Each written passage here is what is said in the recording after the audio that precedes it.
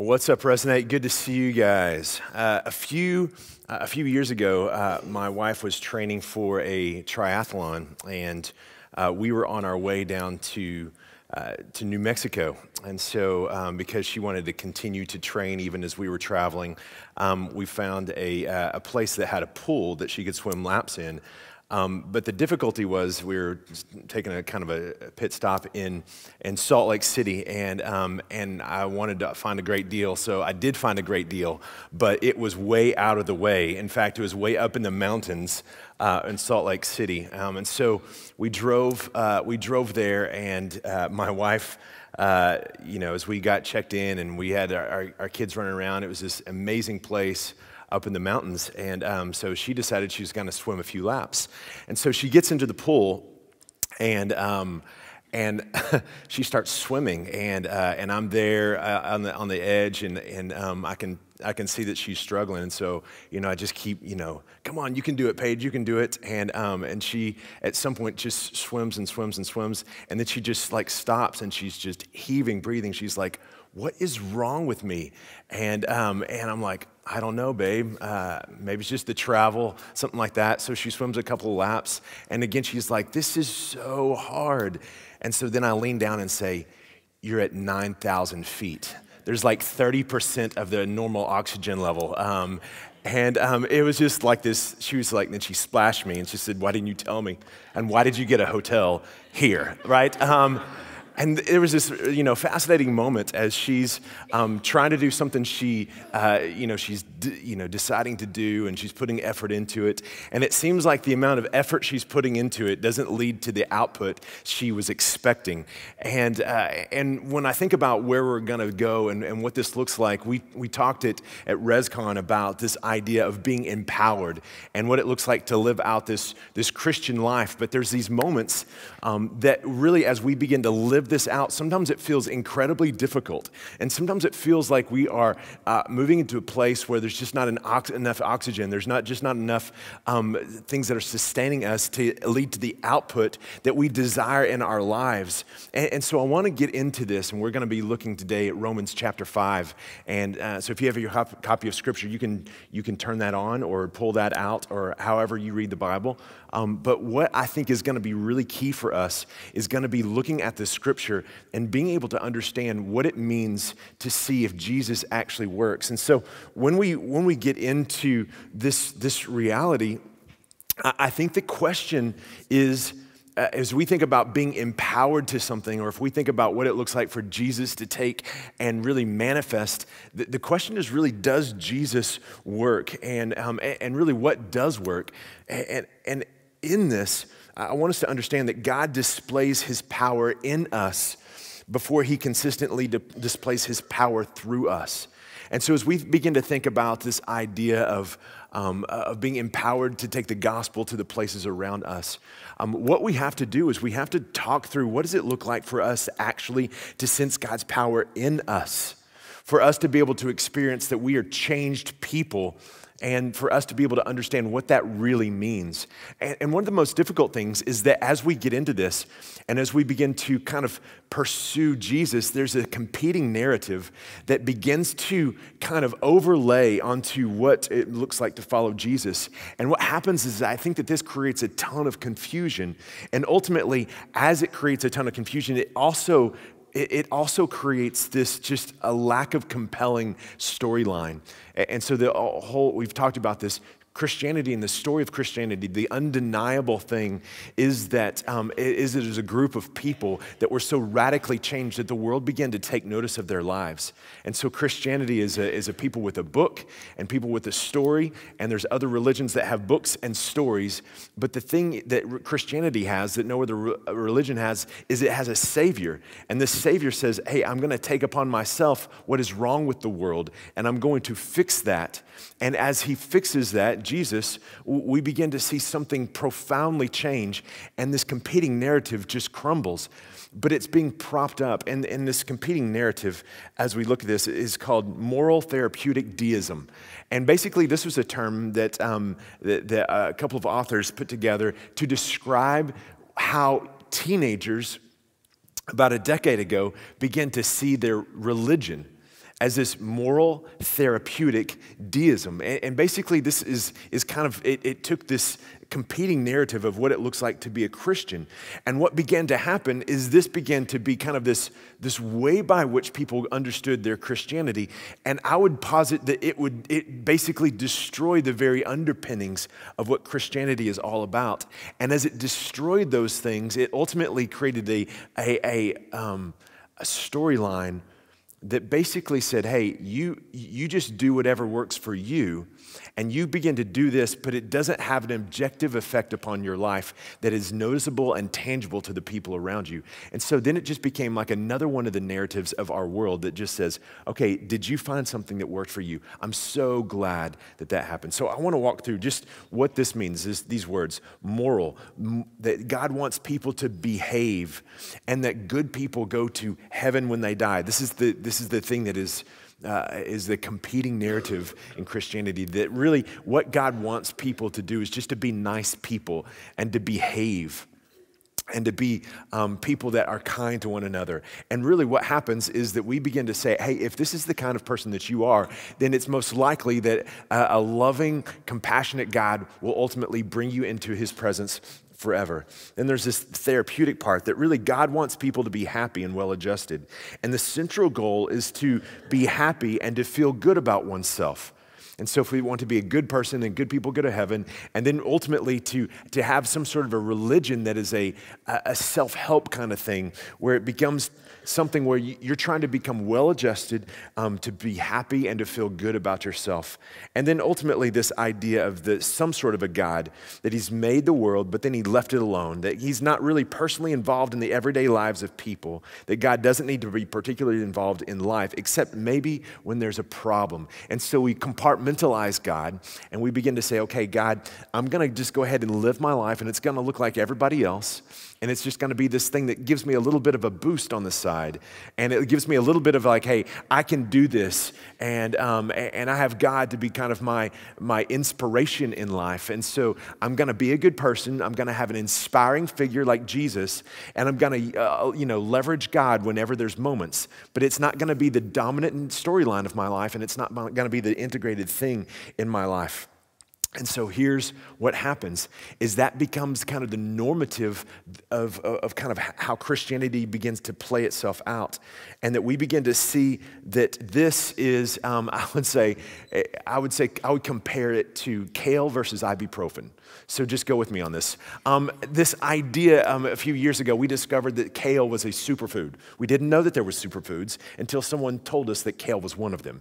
And so all of a sudden, we began to make all these smoothies, right?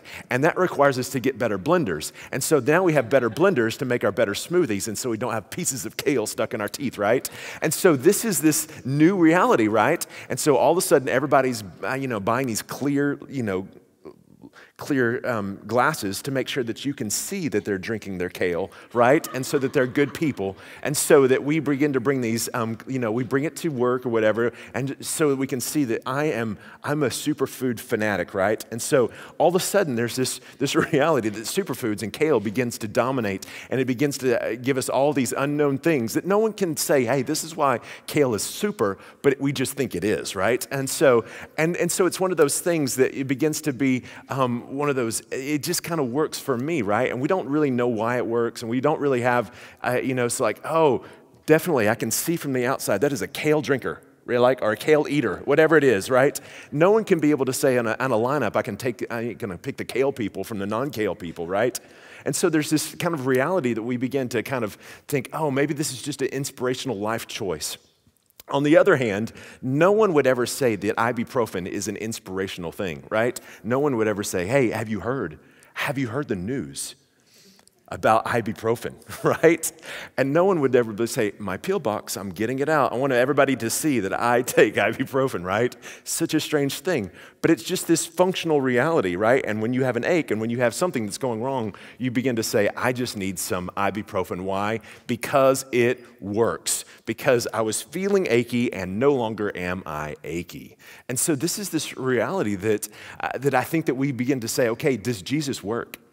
Is this actually functionally something that we can say is changed? Because when we began this thing, it wasn't an inspirational life choice because people were dying. because they follow Jesus. It was a functional, I was like this and I'm like this. It was like ibuprofen, right? And so in this, as we begin to talk about what it means for us to live empowered lives, does Jesus work?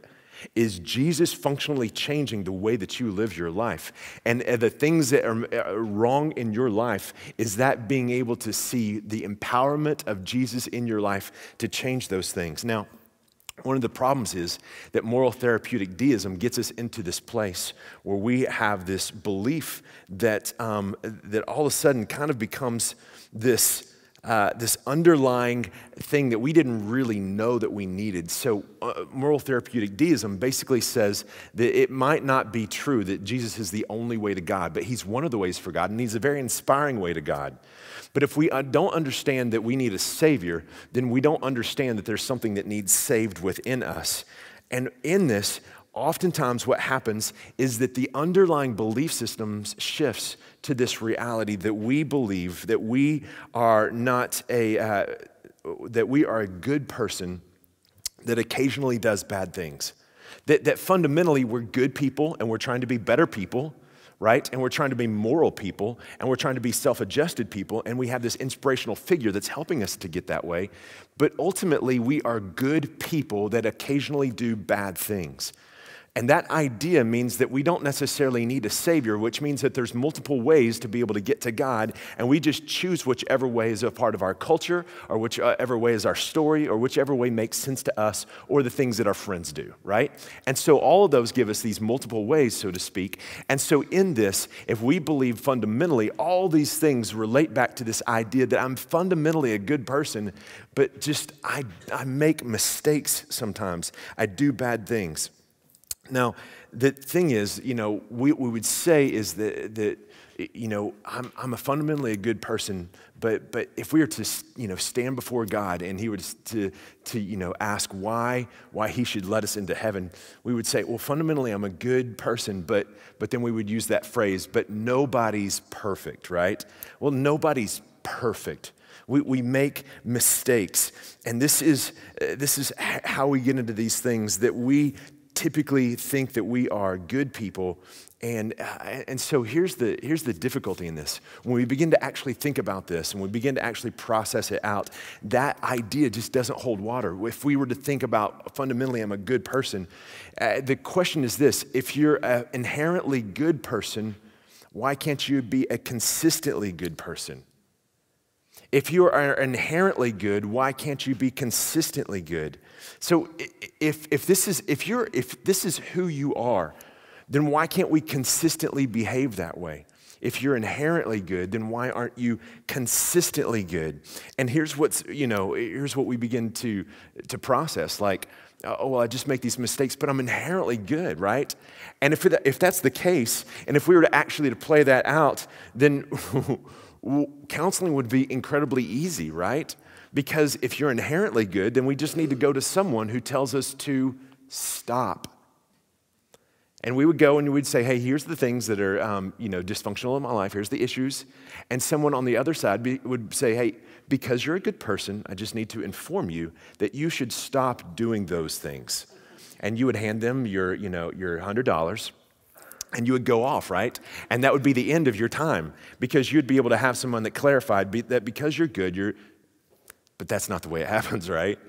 It's not the way it happens. And so, in fact, we get into these places, right, where we have these things where, man, we know that they're wrong, and we know that they're gonna cause destruction, and it's happened before where we've experienced the consequences of this thing, but we do these things, and we do these things because we want to. We do these things because we have a desire to do this.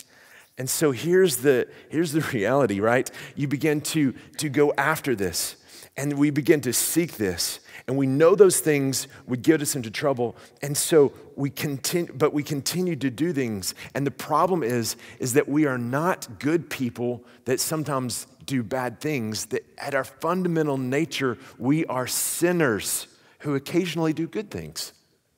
We are people that fundamentally have from the very core of us a nature to sin, and we continue to go after this even when we know the consequences because our desires are for those sinful things. Now, I know that you're really excited about hearing this, right?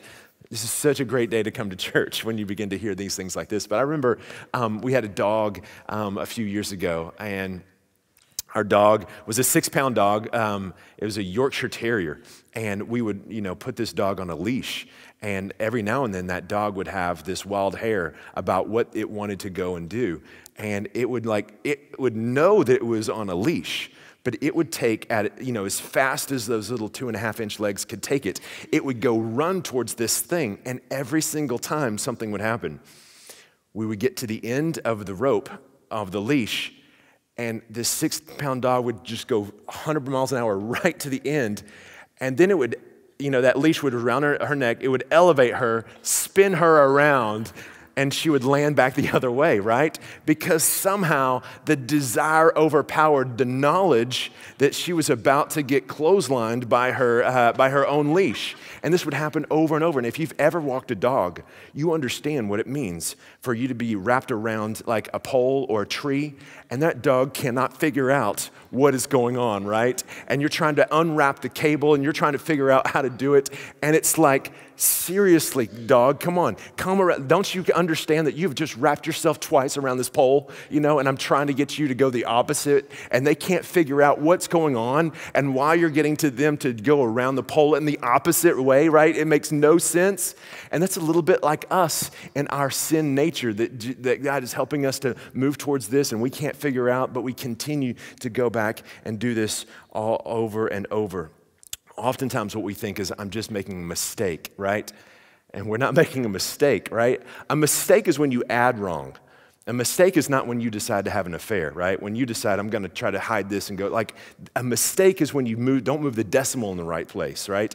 A mistake is not when you choose to violate, the depth of your core values and what is in the Bible. In this, as we begin to say, here's what it looks like, we know even from the very beginning of our lives, right? This is just our fundamental nature. This is just how, and if you don't know that, then you need to be around kids. And for those of you who have kids, you understand this, really key, right? You understand that that you don't have to say, hey, today what we're going to do, we're going to learn how to disrespect mom. Let me give you a few phrases. Here, try this one on. This will work. You don't ever have to say, okay, gather around the table. Today, selfishness. We're going to learn selfishness. And this is how you take your stuff and, you say mean things to the people around you. We don't ever have to say, okay, here's how to hit. If they don't do something to you, you just take and you sock them, right? No one has to help understand how to do this, right? Fundamentally, right? We just see this happen over and over and over. And so in this, the first thing that we have to understand is that when it comes to the empowering reality of who God is, we have to understand where we're at. The first rung on the spiritual ladder for us to get to a place where we understand how Jesus works is to understand our need for a Savior and to understand what's going on and to understand that our moral therapeutic deism that helps us try harder will never get us to a place that really succeeds and we begin to display the power of God in our life where other people can begin to say, hey, there's something different. And we'll always be incrementally better, just a somewhat better version of our same self. And I hope that you don't want to be the incrementally better version of your same self. I hope that in you begin to lean in and say, if this Jesus thing is right, then there's a hope that's far greater than an incrementally better version of myself. And so all of this sets up where we're going for the next 4 weeks. And for us to talk about what it means to actually have the power of God in our inner life to be able to combat and be able to do the things that God's created us to do, that we begin to see how He begins to change who we are. So in Romans 5, verse 6, it says this, you see, at just the right time, when we were still powerless. Now, I want you to get this because I set up that whole beginning to be able to help us to understand that if you don't recognize your powerlessness over the sin and over the nature that is within you, then you will ultimately, you will spend your time and your effort trying to work through and white knuckle the kind of person that you want to be. And you'll try to do something after something after something, and ultimately, from the outside, it'll just look like you have something that's somewhat inspiring to you. But ultimately, it's not changing you. And I want you to get that if we don't understand the powerlessness that we have, then this is where we begin to see that, that this is not going to actually change us. And what I hate is when people begin to believe that they are following Jesus, and yet they are not actually being changed because they don't understand the gospel. And so eventually they begin to say, I guess it doesn't work. Or it's not very compelling, or I'll just stay here because I found community, but I didn't actually see a change in the core of who I am, which is the hope of Christianity, that Christ in you, the hope of glory, right? And for you to be able to have something that you begin to say, okay, this is actually what it means to follow Jesus. And I would say if you've not experienced that, then there's a massive piece of Christianity that you have not fully understood, because this is the promise of what God gives in us, that while we were yet powerless to save ourselves, it says this, that Christ died for the ungodly. Again, here's that place when we begin to say you're powerless, you are ungodly, and you're like, I didn't know if I thought I was that bad, right? And then we begin to see in verse 8, let's skip down one, it says this, but God demonstrates his own love for us in this, while we were still sinners, Christ died for us. Said this, for if while we were God's enemies, again, so you just heard that you were powerless, that you were ungodly, you are enemies. Like there's some phrases here that if you have moral therapeutic deism as somewhere living in the way that you understand God, that you're missing out on understanding. If you don't get to the place where you understand, hey, I'm not a good person who fundamentally or sometimes does good things. I'm fundamentally a sinner, a natural born sinner that sometimes does good things. And when we get to that point, we begin to see the good news emerge from this. We were reconciled to him through the death of his son, and how much more, having been reconciled, shall we be saved through his life. And this is this amazing thing that we begin to think about, as you begin to think, let's go back to this. But God demonstrates this, his own love, and while we were still sinners, right? Not while we were sinning, but while we were sinners. This understanding of our identity, this is key when we begin to get to the place where this actually changes, that you understand there's an identity shift, and that identity shift has to start out with you begin to understand, hey, I'm a sinner. And this is where we begin to believe this and understand that God is telling us something that is way deeper than just our actions, that you came into this world destined to do bad things. And this is your nature, right? So in this is why we have both laws and policemen. Because if that wasn't our nature, all we would need is laws. We would just say, here's what's right. Here's what we should do. But because in our essence of who we are sinful people, we also need policemen. So you're not consistently good because you're not inherently good. And so therefore these mistakes, these things that we begin to look in this, and we begin to say, okay, this is what I begin to move towards this, and I do this reflexively. I don't try to do this. I know it's not who I want to be. And if I do this and you were to ask me, why did you do this? Is that what you desire to do? You'd say, no, I didn't desire to do that. I didn't want to do that. But this is how I begin to act. And so in this, it says this, therefore, just as sin entered the world through one man and death through sin, in the same way death came to all people because all sinned.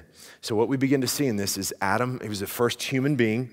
Adam had this incredible relationship with God, but Adam chose against God.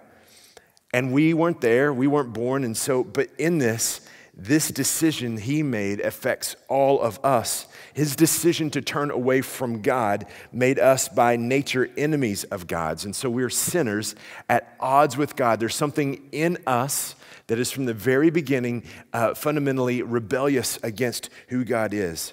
And that something happened at the core of his being that changed. And all of us that come from Adam are affected by that decision. You may say, this is incredibly, incredibly unfair, that his decision affects us. And I would say, you're absolutely right, that this is incredibly unfair, that we have this nature in us because of a decision that would preceded us. But this is just true, and this is what it is. This is like a friend of mine, a former staff member of Resonate Church, a few years ago, adopted two little boys, one of which his mom had done drugs while she was pregnant for him. And if you look at his brain scan against a normal kid's brain scan, there's just something fundamentally different that he did not choose. And that he has issues, and he's working through those issues, but it wasn't because he made that choice, but because of something that someone else chose. It's not fair, but it is true. And this is that truth that lives within us. And what we begin to see is that this is how this entered the world, and death came to all people. It says this, to be sure, sin was in the world before the law was given. But sin was not charged against anyone's account where there is no law. So basically it's saying this, hey, the nature was there. And what happens is to extract out this need for a Savior and to be able to show us this, the law was given. And the law clarified really what was inside of us, right? So in this entire narrative of the Bible, what God is leading up to is beginning to reveal the Savior that is going to change everything for all time. But that need has to be revealed because that sin nature has to be shown in its entirety. And so in that law being given to be able to say, hey, this is the standard, and when people did not meet that standard, it revealed what was in them and revealed what needed to be a Savior. Now, the difficulty in our day and age is that the ambiguity of objective truth is one of those things that leads us to say, maybe I'm not a bad person.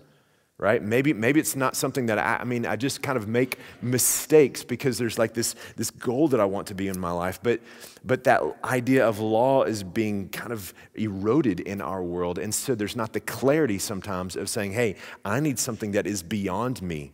And this is what we begin to see in scriptures, as we begin to see this difference between what it means to be in Adam and what it means to be in Christ.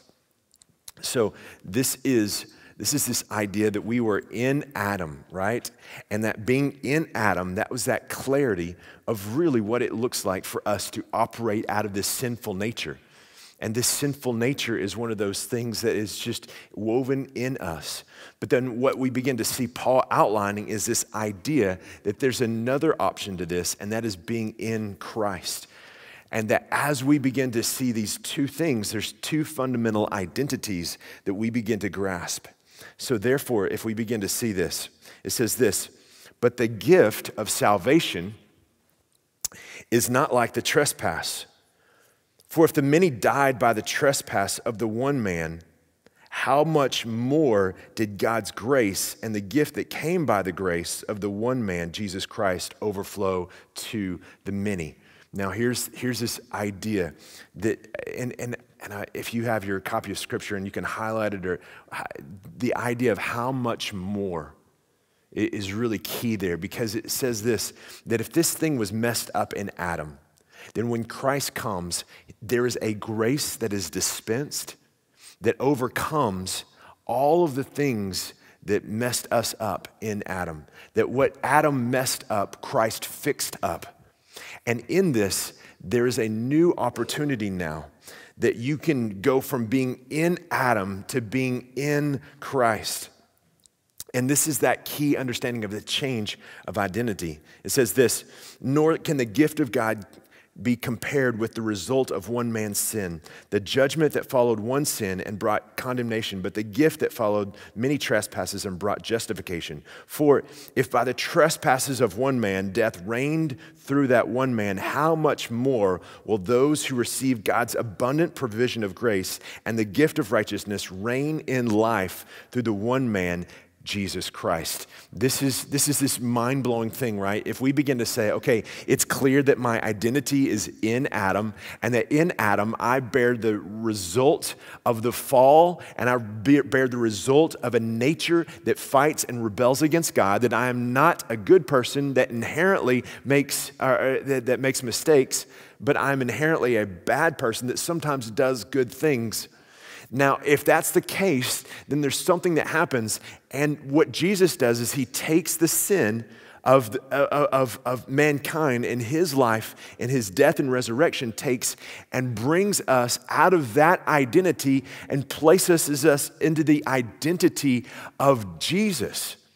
And we now have the fundamental posture towards sin that Jesus had towards sin. And here's what that looks like, that we would reign in life, that not we would survive in life, not that there would be an inspiration towards better life, not that this would be the equivalent of kale in life, but this is one of those things that would be talking about reign in life because of the grace and the gift of righteousness.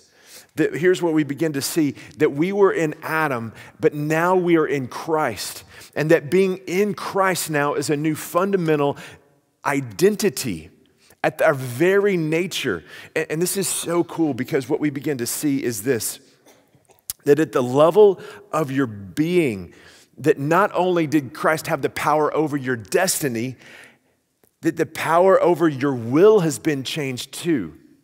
That we can talk about sometimes, hey, follow Jesus because it affects all of your eternity. But the other thing that we miss sometimes is to follow Jesus because it has an effect over the will that you have. It has an effect in who you are. It has an effect in how you operate. And that this is so amazing, that the power of sin has been broken in your life. That you know that you've experienced these things that lead to death. You can look at these realities of addiction. You can look at these realities of, man, I do what I don't want to do. And you can begin to understand that death is this reality, that death do all kinds of things. And we understand that this is the effect of sin in our lives. And yet we have the power in Christ to be able to say, not my primary identity is like, I want to do these things. Now, this is really key.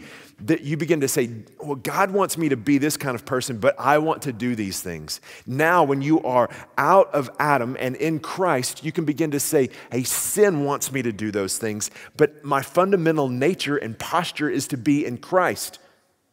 Does that make sense? That at one point we begin to say, okay, that's what God wanted me to do. That's what God wants, right? And I have a choice to be able to do what God wants me to do. And that's where shoulds and shame and guilt lives. Now we begin to say, okay, now I am fundamentally in Christ. My new identity, my new nature is there. And now the temptation is that sin wants me to do these things, wants me to use my body in these ways, wants me to be lassoed back to this, wants me to be in bondage, wants me to think that somehow that I'm somebody who has these desires and I have to acquiesce to those desires. So this is the key for you to be able to understand that this is your new nature. And as you begin to understand this, it begins to change everything forever. And so we see people who tell stories of being transformed, and maybe they record their story. And the question is, are they responding to crisis or Christ? Is this something that just, hey, this is a time in my life when I just need something profound? Or are they actually being changed in their very identity and being able to say, I'm not who I was anymore? And so this reigning in life, like this is the key for us to be able to say, what does it look like for us to be people who reign in life? What does it look like for us to be people who actually believe we can see the power of our will being transformed in this kind of way? And as you begin to get this and you begin to understand that you are not a good person that needs to do better, you're a sinner by nature who is a slave to sin and needs to be set free. Needs to be set free. So what does it look like for us to be able to see this? So if we think about moral therapeutic deism, this is, I have a bad habit. I can do it. I can discipline myself to do better. I can modify my behavior. I need help. I need an example. I need support. I need motivation and inspiration. And unfortunately, this is leaked into the Christian church. And this idea that many people still carry in their heads on how they practically every day begin to live out the will, how they live out the decisions that their will causes them to have to confront. Here's what Christianity says. I'm powerless to change my nature, my heart. My behavior comes from my heart. Modifying my behavior is a struggle because it doesn't deal with my heart. A moral clarity won't make me into a good person. A good example won't be enough to change my heart. Inspiration or motivation starts the process, but it doesn't sustain it. And so here we are. We go and you see Paul. He says this in Galatians, and Galatians and Romans are kind of this, Galatians is like this cliff notes of Romans. So this is kind of this extended narrative of this. It says, I've been crucified with Christ, and I no longer live, but Christ lives in me. The life that I now live in the body, this is here and now. This is not just talking about when I die. I live by faith in the Son of God who loved me and gave himself for me. So there's a real clear understanding of what it means to make a decision, right? That I no longer live, that Adam and who Adam was is no longer alive. This is no longer me. This is no longer at a soul level how I operate. And what is it? It said, the life that I live by faith in the Son of God, and that is a who, right? Not just a what, it is a who. And when we begin to live towards a who, it begins to say, it is Christ who lives in me. And again, so now we have, if it's Christ who lives in me, I have the same orientation to sin as Christ has towards sin. And if we remember what Christ did, he died and resurrected to break the bondage of sin. And so the resurrection of Jesus is now available to us to be able to say, this is how I begin to live out because of Christ in me. And so in this, here's what we begin to look at. We begin to see this reality of this idea of letting grace reign in our life. Letting grace reign. If you go just a couple of phrases or a couple of verses down in the end of Romans chapter 5, he uses this phrase. It says, may grace reign in you. Now, here's why I think that those three words are key, is that for you, as you begin to understand your world, and you begin to understand, so if we were to say, let God reign in your life, oftentimes we can begin to think, hey, from the perspective of Adam, God wants me to do this, and I need to let God reign.